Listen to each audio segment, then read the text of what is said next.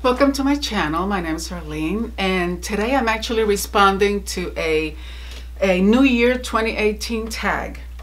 And I was tagged by Jazz Journey, and Jazz actually, she has a great channel. She is a beautiful exotic Latin beauty. She does makeup, covers skincare, travel destinations, and she also does some movie reviews, which I thought was pretty cool. So visit her channel, link is below, as well with a whole long list of links that was posted by Ann P from Ann P Makeup and More. She posted a long list of content creators in the mature community, and I thought that was such a great idea that we can support one another and visit each other's channels and subscribe. So I copied her list, and then I added some of my own that I'm subscribed to. And if you know any more that I missed, please let me know so I can add it to my list. So I have 20 questions, and I cannot exceed 11 minutes. So I'm going to try and go through them really fast, and I may have to skip one or two. We'll see. Number one, if you could look back on one memory from last year that you wish you could relive, what would it be? That would be a road trip that I took. It was just a weekend. I went to Asheville, North Carolina with my kids. And Asheville is just a really pretty town. We visited the Biltmore Estate, which we had never been to. And there's been an influx of young people, entrepreneurs that are moving into Asheville, bringing in businesses, art galleries, restaurants. So the town is growing, and it's just a really pretty town. Number two, 3 words to describe last year. It was fast, it was unpredictable, and in many ways it was kind. In spite of many things that were going on, it was a kind year. Number 3, something you're looking forward to this year. Summer, because it has been an incredible winter. The temperature has been in the teens. I think we are into our 3rd snow, and this is Georgia. I live just outside of Atlanta, and the first snow that we got, we were expecting 1 inch, and we got 10. So when we moved south about 18 years ago, we were hoping to get away from the snow and the really cold weather, but I am convinced that I need to move further south, like Miami, like South Beach. As a matter of fact, I'm moving in with Sandra from Life Over 60 with Sandra. She doesn't know yet. Number 4, what was your most worn clothing item of last year? Oh gosh, my workout pants. I have 3 Nike pants, which are very expensive, and I only wear them when I have class. And any other time when I work out, I wear other things. But my 3 Nike, very expensive workout pants, yes, I have worn them many times. Number 5, what are you hoping for less and more of this year? Less stressing over minor things. I need to pick my fights a little bit better. And more peace. That I can remain steadfast, constant, at peace regardless. And peace is a choice. You choose to be at peace. Let's see. What did you do last year that you've never done before? YouTube, of course.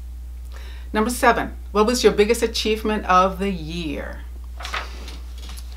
2, I have 2. Number 1, figuring out that camera right there. That was a huge achievement. And number 2,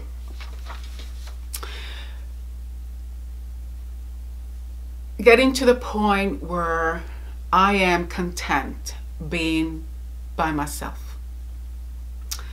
I got married the first time when I was just turned 20. Shortly after when I went on the service, and I divorced 5 years later. I think it was maybe 3 years later. After that, I remarried, and I was married for almost 30 years. So I've always had someone to do life with. I've had a partner, I've had a helper. And at first it was a very scary thing for me. But I think I've gotten to the point where I am happy being by myself. I don't need another person. And I think that's the place where you need to get to. That place where you are good. If there's someone that comes into your life, wonderful.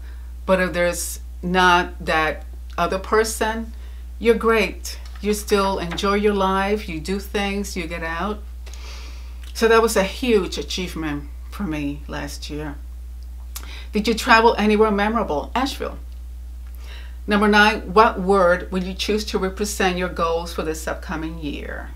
I want to say limitless. I will not listen to the toxic voices in my head, the self-limiting, intimidation, fear, things like that. It's going to be limitless. Let's see, number 10. Any travel plans? Probably mostly domestic. I'll probably go up to Indiana to visit my mother and my sister. She also lives there. I may go to Virginia to visit my daughter. And I am planning a trip back to Orlando in April with the kids. Number 11, if you could travel anywhere, where would you go? Paris. And I think I got the bug to go to Paris ever since I watched Sabrina. Number 12, if you could change bad habit, what would it be? I really had to think about this. Honestly, I don't really have any bad habits. I did. My biggest one many years ago was going to bed with makeup on, which is a really bad thing to do. Let's see. Number 13, what change would you like to see made to your home? Well, I would like to pick up my beautiful home and move it right in front of the ocean. That's it. That's all I want. Number 14, what's the best thing you bought? Oh my goodness, a vacuum cleaner. I have gone through vacuum cleaner after vacuum cleaner. And this last one that I bought is probably less expensive than the others, and the suctioning power is from heaven. And I know that you ladies understand. 15, if you could change anything about the year that you had, what would it be? I would like to take more short weekend trips with the kids, definitely. Share something you're looking forward to this year. Some beach trips. And I would love to be able to, when I go on any of these trips, to visit and meet some of my subscribers, not just the content creators, but any of you who are out there who has subscribed to my channel, has become a friend. Maybe when I'm on my way out of town, heading somewhere, I will let you know. And if you are on my route, I can just take a quick detour and say hello. I would love to do that. Let's see. How old will you turn this year? I will be an awesome 58. Thank you. What did last year teach you? Mindfulness. To be present in the moment, to just enjoy everything right now, right here, because you know, it just is like a breeze. It just becomes a past really quickly. And not to overthink things, but to go for it. Take risks. Now, I don't believe in being impulsive. I believe you should do your homework, research, ask questions, get counsel, get wisdom. But once all those things have been done and you feel good about it, go for it. Don't be stopped. If the only thing that is possibly holding you back is fear, that is something that you have to push through every time. Let's see.